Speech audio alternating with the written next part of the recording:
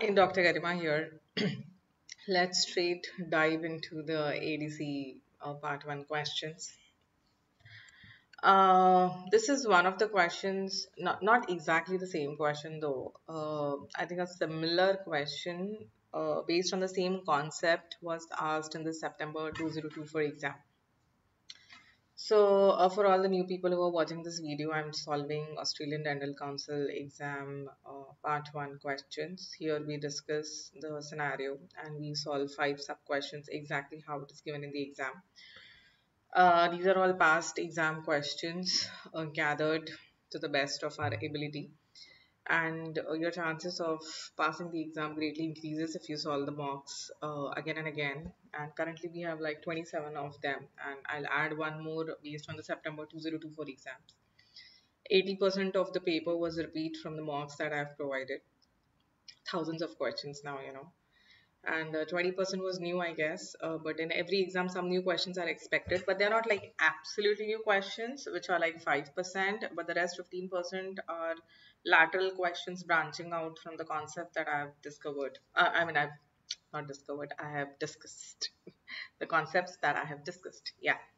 So, yeah, and I keep on getting emails, though it's less because I have already given descriptions of the query that you're looking for.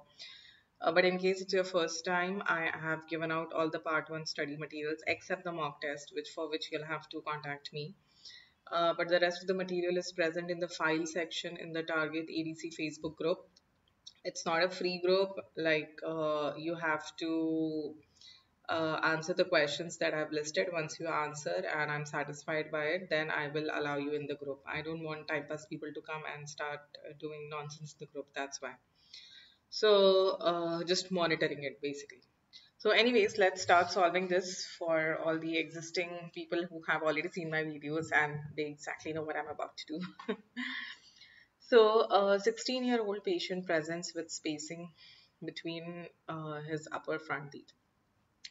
The first sentence itself, what is the keyword here? 16. Now, why that is important? Because in Australia, different states have different jurisdictions for consent. So, for example, a 10-year-old child comes, you for sure know for whatever treatment you do, you'll have to take consent of the parents, right? But when a child is 14 or 16, depending on the state where he is in, either he alone can give consent or he and his parents both have to give consent. You get it? It's not just the parents' consent or just the child's consent. No. So here the 16 becomes very important because at the age of 16, if that patient is living by himself and is well prepared to cover up the treatment expenses, and if that is mentioned in the question, then he can give consent himself for any treatment that he chooses to go through. If that child or patient, I would say a 16-year-old, they start driving at that age, I guess, in Western countries, is living with the parents and is financially dependent on them, then you have to take consent of the patient and the parents both. Only parental consent is not allowed because the child is 16, the patient is 16, and patient's consent is of also importance. So that is why that is a key word from the concept point of view. Okay, now let's go back to the question. He comes with spacing between his upper front teeth. So we are talking about these spaces, okay? There is a diastema. But when you say bilateral spaces, it's this, the place where the lateral incisor should have been there. Now he wants a restoration to get rid of those bilateral spaces because of course it doesn't look aesthetic. He has no history of extraction and he is happy to leave anterior diastema as it is. So he's okay with this, but he's not okay with this. You get it? He's not okay with the lateral spaces, but he's okay with the space in the central, which is called as a diastema. Now his lateral incisors are missing since birth, which is confirmed by a recent radiograph within his dental record. So you already probably have an OPG which has confirmed that he doesn't have lateral incisors at all. So basically that investigation is already done. Taking an OPG is a part of an investigation for diagnosis purpose, and that particular investigation is already done. Now that the patient attended your clinic with his grandfather. So parents are not there, the grandfather is there. Again, if the patient's parents are living, they are the one who are going to give the consent. Just because the patient's grandfather has come for any invasive procedure, you cannot take his consent. You get it? For just a checkup, for investigations, patient's consent is enough. The grandfather's consent is acceptable. But for any invasive procedure, for any big procedure billings, the parent's consent is needed if parents are alive and the patient is living with them. Understood? Remember this consent question will be asked. Now, your clinical examination revealed some missing teeth in his mouth. Teeth most commonly missing in the oral cavity are. Now, the second line of this question is teeth most commonly missing in an oral cavity are is a basic dental question. It has got nothing to do with the main scenario. So in ADC, many questions will be asked just to test your dental knowledge because after all, it's a dental exam. Do not confuse it with the scenario. So the teeth which are most commonly missing in the oral cavity are third molars, followed by either maxillary lateral incisors or mandibular second premolars. Different textbooks give different things, but I would personally go with and what I have seen in my practice in the general population, having been treated thousands of patients and children's. Third molar, of course, is the most missing, followed by the mandibular second premolar, and then I would place maxillary lateral incisor. I have seen many mandibular second premolars missing, than I have seen upper maxillary lateral incisors missing. Understood? So here the answer is third molars. Now, what is the preliminary investigation to be carried out before deciding on a replacement option? Okay. So, what is the investigation that you will do? So, suppose the patient comes to you and says, I want to replace my lateral incisor spaces. So, what all investigations will you do? The first thing would be the X-ray, but the X-ray is already done, right? So in the options, if there is a question saying that there's an option saying that let's do an OPG, and you jump and choose that, you're marking a wrong answer because in this scenario, the patient already has an X-ray, right? So that investigation is already done. So apart from that, what other investigation will you do? See, what options do you have to replace? You can give an RPD, you can give a cantilever, you can give an implant, but the child is still 16, so implant is a little later, and you can give an FPD, right? So all these options involve you taking either support or doing something on the existing teeth in the mouth. Before you touch those teeth from where you're going to derive a support, you should make sure that you are not the one who's inflicting a damage on it, and you have to document that before you even touched those teeth they were vital and healthy. So the first thing in any procedure where when you're going to give something to the patient or you're going to perform a procedure, you have to do a vitality test. Get it? Make that a part of your clinical practice habit. I know in internship, not always you end up doing vitality test for unless you are posted in that endo department. If you're in the prostate department and you just have to give an RPD, you don't do a vitality test on the adjacent teeth, and you just take an impression, send to the lab, make it, deliver it, blah blah blah. That is not the right way. So the first thing that you should do is document that the teeth where you're going to take the support from or the teeth adjacent to the area where you're going to place the prosthesis are vital and healthy, and that you have not done anything wrong, and there is a baseline record that they were healthy. Okay.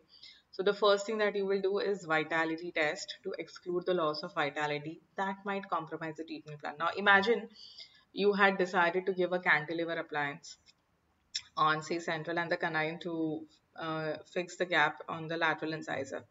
And the central had trauma many years ago, and maybe it's looking whitish in color, the same color as it is, but it's actually dead from inside, and you are not aware of it because you didn't do the vitality test because you thought it looks healthy, there is no caries, must be healthy. And then you deliver the bridge, and the latent bacterial infection, because it's necrotic, just flared up. And the patient came back to you after a week and said, "Doctor, you just gave the cantilever bridge, and now my tooth is hurting so badly. What have you done?" And you would be like, "I didn't do anything, I just barely took a support from the tooth. And why is it hurting?" And then you take a periapical x-ray and you do vitality test, and you were like, "Oh my god, it's become necrotic." What will the patient say? He'll just blame you, right? He'll just say, "You made my tooth necrotic. Do you have anything to defend yourself for it?" No, because you didn't do the vitality test before. The tooth cannot become vital in a short span of non-vital in a short span of time. It was already non-vital, and that's why whenever the infection had to happen, happened. Unfortunately, it happened when you delivered the appliance. You get it? So always a vitality test has to be documented. Even though you may find it boring, even though you may find it ridiculous activity, an extra step, do it for the safety of yourself and to document, of course, that this tooth was nice. Because say in case it was non-vital, you would have informed the patient first, got an endo treatment done, and then did the treatment, right? So that's the right way to do. So investigate properly. Periapical radiograph, mounting study models, measuring diastema space later on. The preliminary investigation, preliminary, initial, first are the keywords. Remember the keywords. The entire exam is based on the adjectives and keywords, which is the initial step, the best management, the utmost importance, the impending diagnosis, the preliminary investigation. That is going to make you choose the answer. Because whenever such a question comes, which is the preliminary investigation, it means that all the options would be investigations of some or the other kind. So all the options are correct, but which is the first option that you're going to choose? That becomes the answer. You understand? So, yeah, remember. So, when you're going to give the exam, let my voice come in your head. Read the keyword. That will decide whether you clear the exam or not. Correct? Next question. Who will be legally responsible to give a consent for this patient's treatment? See, we were just discussing about it and the sub question pops up. Definitely, whenever a question is mentioning an age which is below the age of 18, it has to deal with some form of consent. Just remember that. So knowing which age who can consent is very important. So who will be legally responsible to give a consent for this patient? Legally responsible, okay. Grandfather, mom or dad, foster parents, dentist, the patient and the parents. The dentist is not the consent giver. You are a provider, you will not give consent. You will just give consent to the treatment that you perform, right? Now, where you can be confused. Foster parents. The question did not mention foster parents. We're not going to come to that.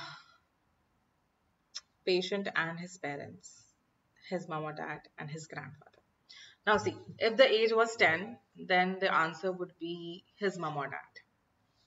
If the question mentioned the patient lives with his grandfather, the parents are not there, then the answer would be for a 10-year-old grandfather only.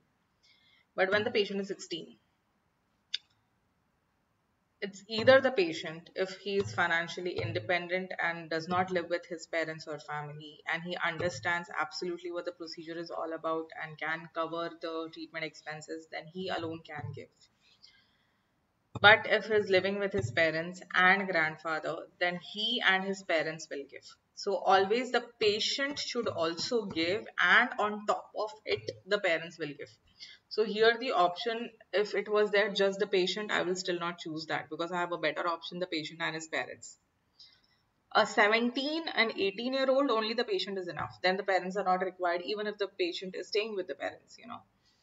So only grandfather, no, because the patient also has to be included in it. If the option was patient and his grandfather, I would still not choose that because I do have the option of patient and his parents. So my priority will be patient and his parents, then then just the patient himself, and then any other legal guardian which is appointed as it is.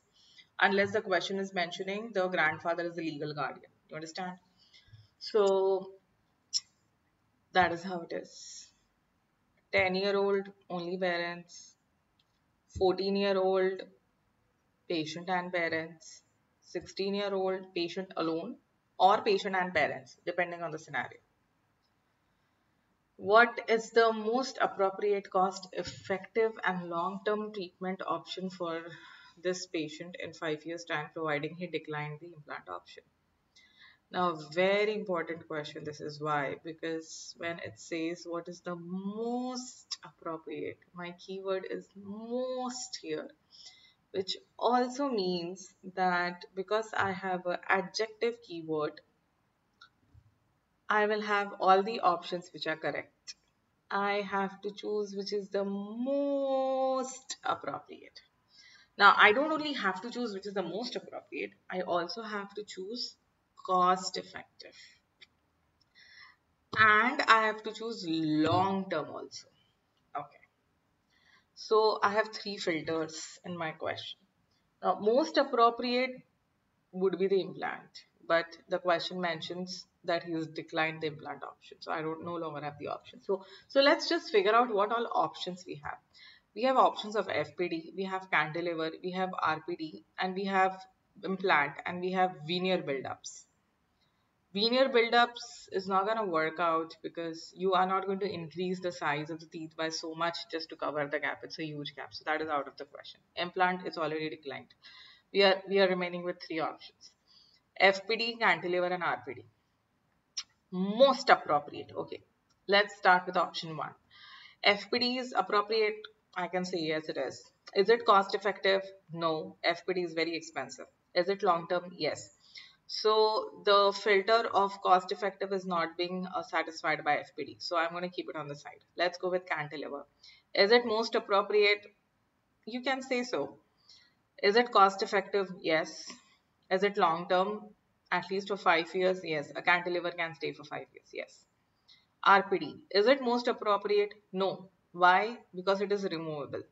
And you want something which is fixed. So it is not most appropriate. Is it cost effective? Yes. Is it long term? Why not? RPD can last for a long, long time. But it is not most appropriate.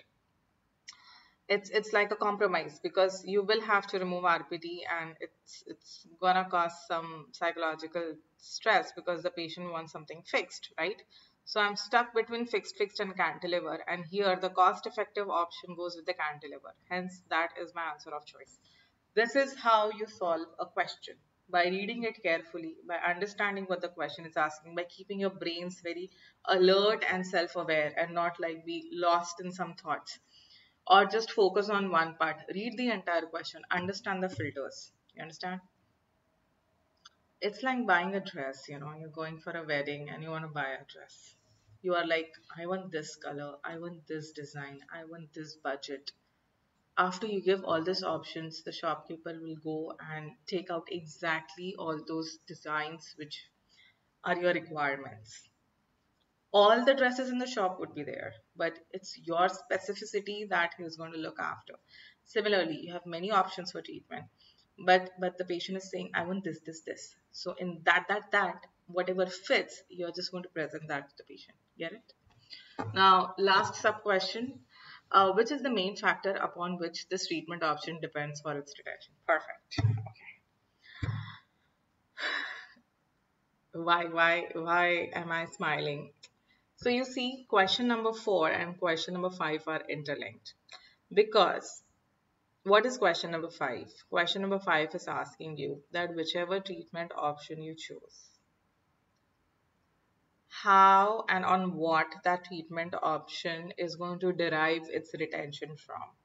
Now, for example, if you would have chosen fixed bridge, so not only you will be marking that answer wrong, you'll be marking question number 5 also wrong because your Answer of 5 is dependent on what you chose in option 4. So these two questions are so interlinked that if you mark one wrong, you're going to mark the other wrong also.